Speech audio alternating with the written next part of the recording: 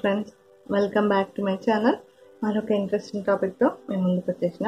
Friends, మీకు తెలుసు కదా, ఈ 3 months నేను డైట్ వీడియోస్ నేను మీతో షేర్ చేయాలి అని అనుకుంటున్నాను. లాస్ట్ టైం మన వీడియోలో మార్నింగ్ 6 to ఆఫ్టర్నూన్ 12:30 వరకు ఎటువంటి డైట్ని ఫాలో అయితే వెయిట్ లాస్ అనేది ఉంటుంది అని లాస్ట్ వీడియోలో చూపించినాను. ఇప్పుడు ఈ వీడియోలో ఆఫ్టర్నూన్ 12:30 నుంచి నైట్ 9 వరకు ఎటువంటి ఫుడ్ని మనం ప్రిఫర్ చేస్తే వెయిట్ లాస్ అనేది ఉంటుంది ఈరోజు మన ఛానల్లో చూపించబోతున్నాను. హ్యాపీగా ప్రోటీన్ ఫుడ్ని ఎంజాయ్ చేస్తూ ఈ వీడియోస్ కానీ ఫాలో అవుతే మనలో ఖచ్చితంగా వెయిట్ లాస్ అనేది ఉంటుంది. ఇది నేను ఎక్స్పీరియన్స్ చేసి నేను అన్నీ ఫాలో అయ్యి నేను మీతో షేర్ చేస్తున్నాను. ఇది నా సొంత నాలెడ్జ్ కాదు. నేను కూడా దీని గురించి ఒక ఇన్ఫర్మేషన్ అనేది నేను గ్యాదర్ చేసుకొని ఎటువంటి ఫుడ్ తీసుకుంటే వెయిట్ లాస్ అనేది అవుతుంది, ప్రోటీన్ ఫుడ్ తీసుకుంటూ హ్యాపీగా వెయిట్ లాస్ అవ్వడం, అది ఎలాగో నేను ఇప్పుడు షేర్ చేస్తున్నాను. సో ఫ్రెండ్స్, మీరు కూడా చూసేసేయండి. ఈ డైట్ వీడియోస్ మీకు ఖచ్చితంగా యూజ్ అవుతాయి. లేట్ చేయకుండా వీడియోని అయితే స్టార్ట్ చేసేద్దాం. దానికంటే ముందు ఫస్ట్ టైం ఎవరైనా మన ఛానల్ని విజిట్ చేస్తుంటే మన ఛానల్ని సబ్స్క్రైబ్ చేసుకోవడం మర్చిపోవద్దు. వీడియోని లైక్ చేయండి, షేర్ చేయండి. ఛానల్ నచ్చితేనే సబ్స్క్రైబ్ చేసుకోండి ఫ్రెండ్స్.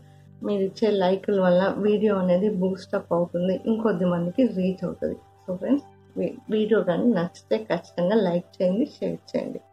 వీడియోని స్టార్ట్ చేసేద్దాం. వెయిట్ లాస్ అవ్వాలి అని అనుకునే వాళ్ళకి ఈ బ్రౌన్ రైస్ అనేది బాగా యూజ్ అవుతుంది.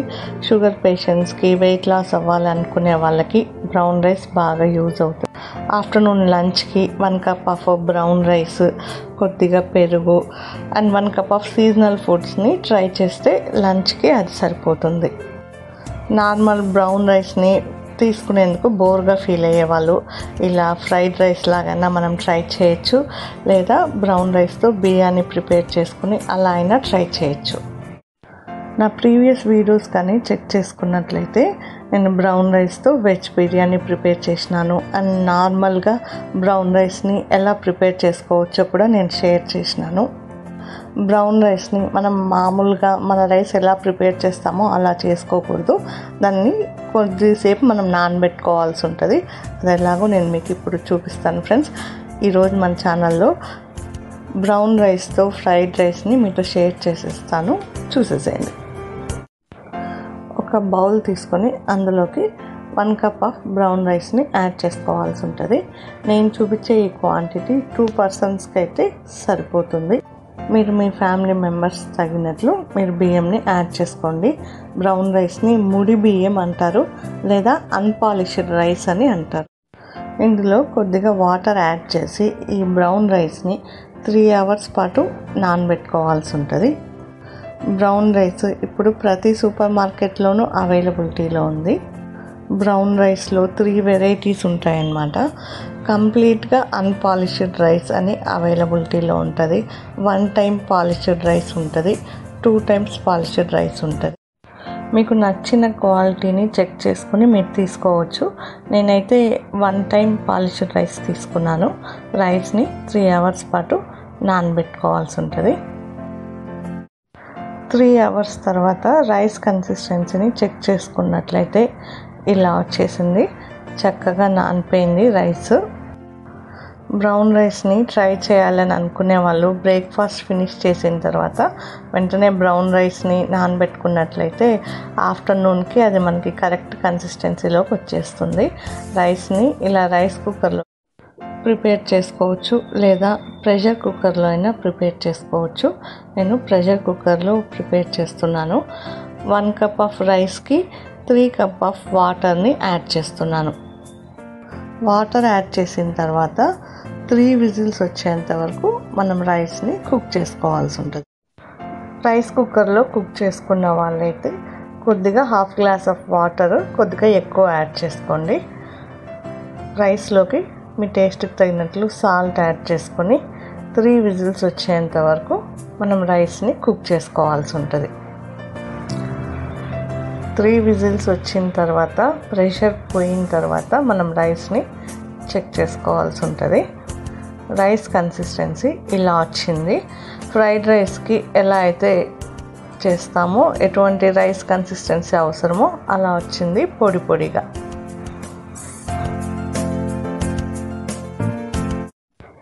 స్టవ్ మీద ప్యాన్ పెట్టుకుని ప్యాన్ కొద్దిగా హీట్ అయిన తర్వాత 2 స్పూన్స్ ఆఫ్ గీని యాడ్ చేసుకోవాల్సి ఉంటుంది. గీ ప్లేస్లో ఆయిల్ అయినా యాడ్ చేసుకోవచ్చు. 2 స్పూన్స్ అయితే సరిపోతుంది. గీ కొద్దిగా హీట్ అయ్యింది, మెల్ట్ అయిన తర్వాత అందులోకి కొద్దిగా కరివేపాకుని ఇలా యాడ్ చేసుకోవాల్సి ఉంటుంది. ఇటువంటి రెసిపీస్కి ఫ్రెష్ వెజిటేబుల్స్ కానీ యూస్ చేసినట్లయితే టేస్ట్ చాలా బాగుంటుంది. అలానే ప్రిఫర్ చేయండి. కొద్దిగా వెల్లుల్లి రెబ్బల్ని సన్నగా కట్ చేసి యాడ్ చేస్తున్నాను. కొద్దిగా చిన్న అల్లం ముక్కల్ని కూడా యాడ్ చేసినాను. సన్నగా కట్ చేసిన క్యారెట్ని కూడా ఇలా యాడ్ చేసుకోవాల్సి ఉంటుంది. వీటిని కొద్దిసేపు ఫ్రై చేసుకోవాల్సి ఉంటుంది. మరి ఎక్కువగా కాకుండా 60% వరకు ఇలా ఫ్రై చేసుకోండి వెజిటేబుల్స్ని. ఆనియన్ కొద్దిగా ఫ్రై అయింది అని అనిపించిన తర్వాత సన్నగా కట్ చేసిన 2 పచ్చిమిర్చి ముక్కల్ని యాడ్ చేసుకోవాల్సి ఉంటుంది. 1/2 కప్ ఆఫ్ బీన్స్ని యాడ్ చేస్తున్నాను. మీరు మీ టేస్ట్కి తగినట్లు వెజిటేబుల్స్ని యాడ్ చేసుకోవచ్చు. వెజిటేబుల్స్ ఎప్పుడు మన బాడీకి మంచి చేస్తాయి. ఇంకా పచ్చి బఠానీ ఉంటే అది కూడా మనం యాడ్ చేసుకోవచ్చు. క్యారెట్ కానీ బీన్స్ కానీ క్యాప్సికమ్ కానీ త్వరగా కుక్ అవుతాయి. సన్నగా కట్ చేసిన 1 కప్ ఆఫ్ క్యాప్సికమ్ ముక్కల్ని ఇందులోకి యాడ్ చేస్తున్నాను. 3 to 4 మినిట్స్ పాటు ఇలా వెజిటేబుల్స్ని ఫ్రై చేసుకోవాల్సి ఉంటుంది. చూస్తుంటే భలే కలర్ఫుల్గా వచ్చింది కదా. Onions, capsicum, carrot. 1/2 spoon of pink సాల్ట్ని యాడ్ చేస్తున్నాను. పింక్ సాల్ట్ అనేది వెయిట్ లాస్కి బాగా యూజ్ అవుతుంది. ఆల్రెడీ మనం రైస్లో సాల్ట్ని యాడ్ చేసినాము. సో ఇందులో సాల్ట్ యాడ్ చేసేటప్పుడు మీ టేస్ట్కి తగినట్లు యాడ్ చేసుకోండి. కన్సిస్టెన్సీని అంతా ఒకసారి వెల్ మిక్స్ చేసుకొని 3 to 4 మినిట్స్ పాటు వెజిటేబుల్స్ని ఇలా కుక్ చేసుకున్నాము లో ఫ్లేమ్లోంచి. వెజిటేబుల్స్ కుక్ అయినాయి అని అనిపించిన తర్వాత ఇందులోకి ఉడికించి పెట్టుకున్న 1/2 కప్ ఆఫ్ స్వీట్ కార్న్ని యాడ్ చేస్తున్నాను.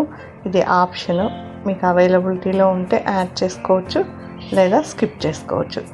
కొద్దిగా పుదీనా లీవ్స్ని కూడా యాడ్ చేస్తున్నాను. పుదీనా యాంటీబయాటిక్, ఇది వెయిట్ లాస్కి బాగా యూజ్ అవుతుంది. కుక్ చేసి పెట్టుకున్న బ్రౌన్ రైస్ కన్సిస్టెన్సీని ఇందులోకి కొద్దిగా యాడ్ చేసుకుంటూ వెల్ మిక్స్ చేసుకోవాల్సి ఉంటుంది. వెజిటేబుల్ కన్సిస్టెన్సీలోకి రైస్ని వెల్ మిక్స్ చేసుకున్న తర్వాత 1/2 tea spoon of pepper, 1/2 tea spoon of garam masala, 1/2 tea spoon of జీరా పౌడర్ని యాడ్ చేసుకుని కన్సిస్టెన్సీని అంతా ఒకసారి వెల్ మిక్స్ చేసుకోవాలి. ఇలా చేసుకున్న దానివల్ల ఎక్స్ట్రా టేస్ట్ వస్తుంది ఫ్రైడ్ రైస్కి. చివరగా కొద్దిగా కొత్తిమీరతో గార్నిష్ చేసుకొని సర్వ్ చేసుకోవడమే. రైస్ని ఒక మీడియం సైజ్ బౌల్లోకి ట్రాన్స్ఫర్ చేసుకొని కొద్దిగా నట్స్తో టేస్ట్ చేస్తే టేస్ట్ అనేది సూపర్గా ఉంటుంది. ఫ్రైడ్ రైస్ని ఇలా టేస్ట్ చేసినా బాగుంటుంది, లేదా రైతాతో టేస్ట్ చేసినా బాగుంటుంది.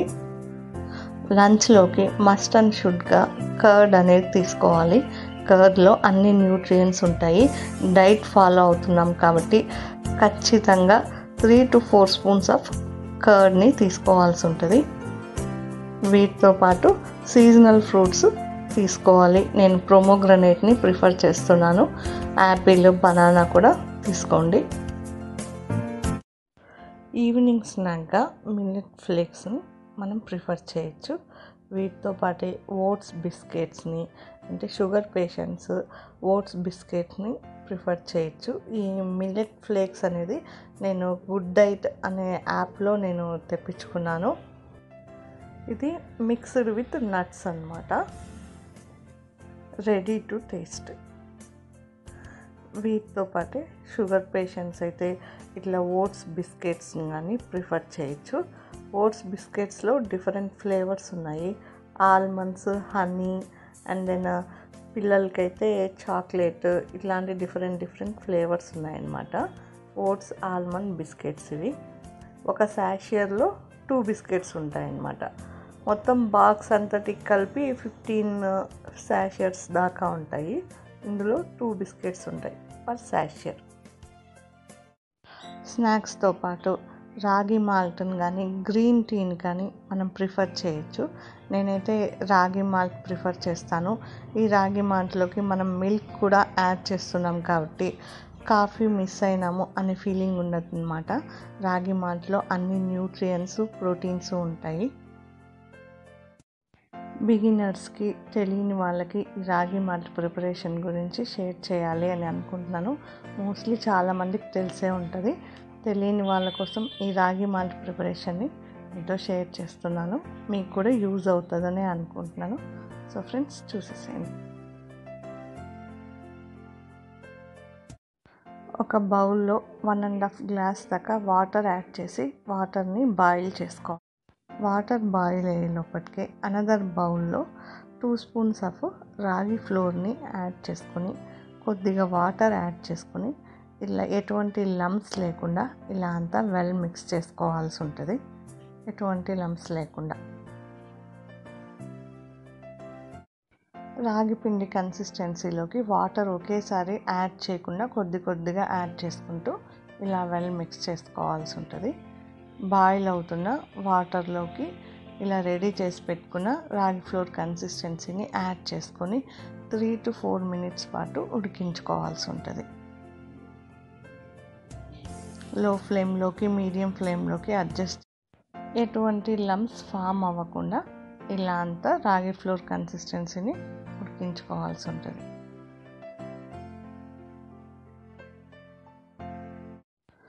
కన్సిస్టెన్సీ ఈ రేషియోలో ఉన్నప్పుడు ఇందులోకి ఫ్యాట్లెస్ మిల్క్ని యాడ్ చేసుకొని మనం సర్వింగ్ గ్లాస్లోకి సర్వ్ చేసుకోవచ్చు. మిల్క్ యాడ్ చేసిన తర్వాత ఒక పొంగు వచ్చినంత వరకు మనం పెట్టుకొని తర్వాత సర్వింగ్ గ్లాస్లోకి సర్వ్ చేసుకోవచ్చు.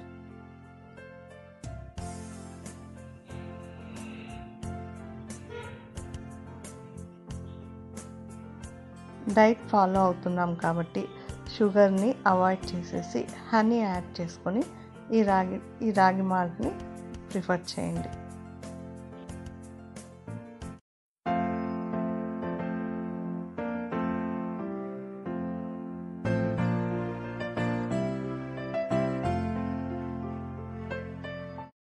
నైట్ డిన్నర్కి ఓట్స్ ఉప్మా కానీ, మిల్లెట్స్తో ప్రిపేర్ చేసిన దోశ కానీ, మిల్లెట్ రెసిపీస్ని కానీ ట్రై చేయొచ్చు. ఈ వీడియోలో ఓట్స్ ఉప్మా చూపిస్తున్నాను. డెలీషియస్ ఉప్మా ప్రిపరేషన్ని స్టార్ట్ చేసేద్దాం. ముందుగా ఒక ప్యాన్ పెట్టుకొని అందులోకి 1 బౌల్ ఆఫ్ ఓట్స్ని యాడ్ చేసుకోవాల్సి ఉంటుంది. గీ కానీ ఆయిల్ కానీ యాడ్ చేయాల్సిన అవసరం లేదు. ప్యాన్ కొద్దిగా ప్రీ హీట్ అయిన తర్వాత ఇలా అంతా ఓట్స్ని ఫ్రై చేసుకోవాల్సి ఉంటుంది. లో ఫ్లేమ్లోకి, మీడియం ఫ్లేమ్లోకి అడ్జస్ట్ చేసుకుంటూ మాడిపోకుండా జాగ్రత్తగా ఇలా ఫ్రై చేసుకోవాల్సి ఉంటుంది. ఓట్స్ని తీసుకునేటప్పుడు రోల్డ్ ఓట్స్ని ప్రిఫర్ చేయండి. రోల్డ్ ఓట్స్లో హెల్త్కి అవసరమయ్యే అన్ని ప్రోటీన్స్, న్యూట్రియంట్స్ అవైలబిలిటీలో ఉంటాయి. నేను 1 బౌల్ ఆఫ్ ఓట్స్ తీసుకున్నాను. ఇది 3 మెంబర్స్కి సరిపోతుంది. ఇంట్లో మా హస్బెండ్, గీతేష్ కూడా ఓట్స్ ఉప్మా ప్రిఫర్ చేస్తారు. వాళ్ళకి బాగా నచ్చుతుంది. నేను తీసుకున్న ఈ ఓట్స్లో డ్రై చేసిన almonds, dry blueberries, dry strawberries, nuts అవైలబిలిటీలో ఉన్నాయన్నమాట. వీటి వల్ల బాడీకి అందాల్సిన న్యూట్రియంట్స్, ప్రోటీన్స్ అన్నీ కరెక్ట్ మోతాదులో మనకి రీచ్ అవుతాయి. ఓట్స్ ఫ్రై చేసేటప్పుడు మంచి అరోమా వస్తుంది. ఓట్స్ ఫ్రై అయినాయి అని అనిపించిన తర్వాత అనదర్ ప్లేట్లోకి ట్రాన్స్ఫర్ చేసుకోవాల్సి ఉంటుంది. అదే ప్యాన్లో 2 టీ స్పూన్స్ ఆఫ్ గీని యాడ్ చేసుకోవాల్సి ఉంటుంది. గీ కొద్దిగా హీట్ అయిన తర్వాత అందులోకి పోపు దినుసుల్ని యాడ్ చేసుకోవాల్సి ఉంటుంది. ఓట్స్ గీ కాంబినేషను చాలా బాగుంటుంది. అది ట్రై చేసిన వాళ్ళకి దాని టేస్ట్ తెలుస్తుంది. కొద్దిగా పోపు దినుసుల్ని యాడ్ చేసుకోవాలి. ఆవాలు, ఉద్దిపప్పు, కొద్దిగా శనగపప్పు, 1 స్పూన్ ఆఫ్ జీలకర్రని యాడ్ చేసుకోవాల్సి ఉంటుంది. వెయిట్ లాస్కి జీలకర్ర బాగా హెల్ప్ చేస్తుంది. నా కమింగ్ వీడియోస్లో నేను అవి షేర్ చేస్తాను. పోపు దినుసుల్ని ఒక 2 మినిట్స్ పాటు ఇలా ఫ్రై చేసుకోవాల్సి ఉంటుంది. కొద్దిగా పచ్చి కరివేపాకును కూడా యాడ్ చేసుకోవాల్సి ఉంటుంది. 2 to 3 minutes పాటు కన్సిస్టెన్సీని అంతా ఫ్రై చేసుకోవాలి.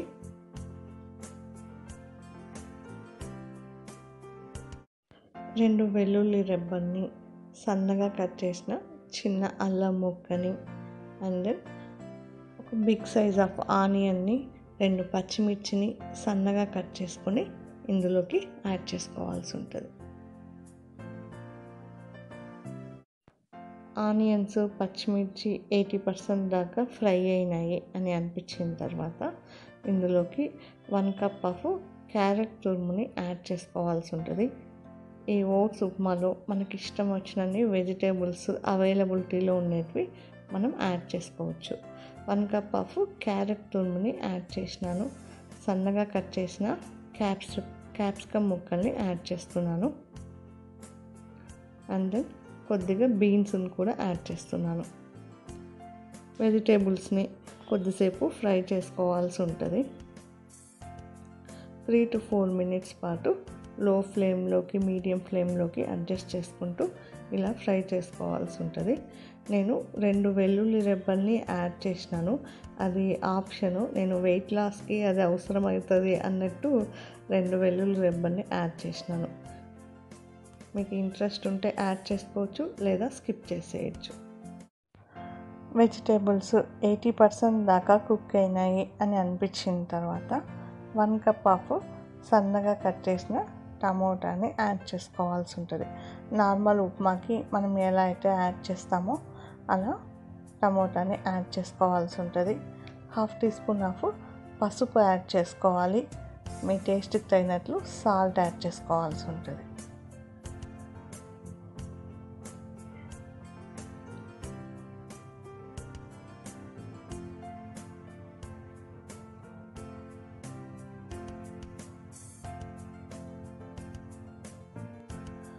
కన్సిస్టెన్సీని అంతా ఒకసారి వెల్ మిక్స్ చేసుకోవాల్సి ఉంటుంది. ఓట్స్ ఉప్మా అంటే పెద్ద కష్టమైన పని ఏం కాదు. మనం నార్మల్ ఉప్మాని ఎలా అయితే ప్రిపేర్ చేసుకుంటామో అలా చేసుకోవడమే. ఈ ఓట్స్ ఉప్మాని మార్నింగ్ బ్రేక్ఫాస్ట్ లాగైనా తీసుకోవచ్చు, నైట్ డిన్నర్లోకైనా మనం ప్రిఫర్ చేయొచ్చు. టమోటాలు చక్కగా మగ్గిపోయినాయి ఫ్రెండ్స్. ఇందులోకి రోస్ట్ చేసి పెట్టుకున్న ఓట్స్ కన్సిస్టెన్సీని ఇందులోకి యాడ్ చేసుకోవాల్సి ఉంటుంది. ఒక్కసారి ఈ ఓట్స్ ఉప్మాని టేస్ట్ చేసినట్లయితే నెక్స్ట్ టైం మళ్ళీ ఈ ఓట్స్ ఉప్మానే కావాలని మీ ఫ్యామిలీ మెంబర్స్ మిమ్మల్ని ఖచ్చితంగా అడుగుతారు. సో తప్పకుండా ట్రై చేయాల్సిన రెసిపీ ఈ oats upma. Healthy and tasty recipe. కన్సిస్టెన్సీని ఒకసారి వెల్ మిక్స్ చేసుకుని తగినన్ని వాటర్ యాడ్ చేసుకోవాలి. 1 cup of ఓట్స్కి 1.5 cup of water అయితే సరిపోతుంది. సాల్ట్ చెక్ చేసుకొని అవసరమైతే కొద్దిగా సాల్ట్ని యాడ్ చేసుకోండి.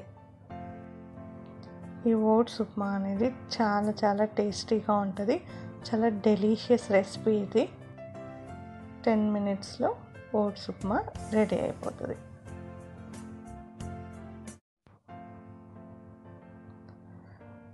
minutes తర్వాత మనం రెసిపీని చెక్ చేసుకున్నట్లయితే రెసిపీ పొజిషన్ ఇలా ఉందన్నమాట.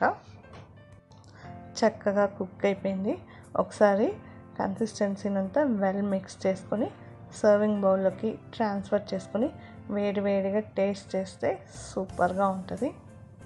ఇలా అయినా ట్రై చేయొచ్చు, లేదా పికిల్తో అయినా ట్రై చేయొచ్చు.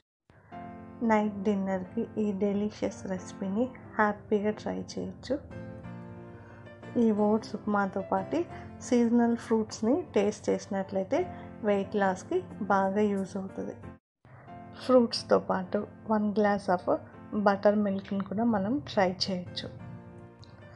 తప్పకుండా ఈ రెసిపీని ట్రై చేయండి ఫ్రెండ్స్. నా దగ్గర ఇంకా ఇటువంటి హెల్తీ టేస్టీ డైట్ వీడియోస్ చాలా ఉన్నాయి. నా కమింగ్ వీడియోస్లో నేను మన ఛానల్లో షేర్ చేస్తాను. వీడియోని ఇంతటితో అయితే ఎండ్ చేస్తున్నాను. నా వీడియో మీకు నచ్చిందని అనుకుంటాను. నా వీడియో మీకు కానీ నచ్చినట్టయితే లైక్ చేయండి, షేర్ చేయండి, సబ్స్క్రైబ్ చేసుకోండి. మరొక ఇంట్రెస్టింగ్ టాపిక్తో, డిఫరెంట్ టాపిక్తో మీ ముందు ఉంటాను. బాయ్.